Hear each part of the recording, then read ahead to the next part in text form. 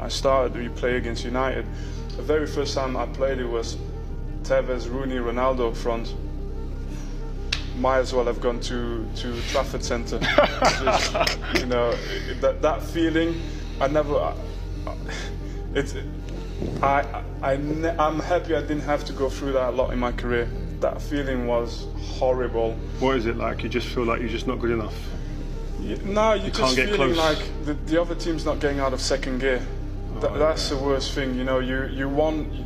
If you lose and the other team's giving everything and they are leaving and they're on their knees celebrating when they beat you, as much as it enrages you, it's like, okay, this is the way to lose.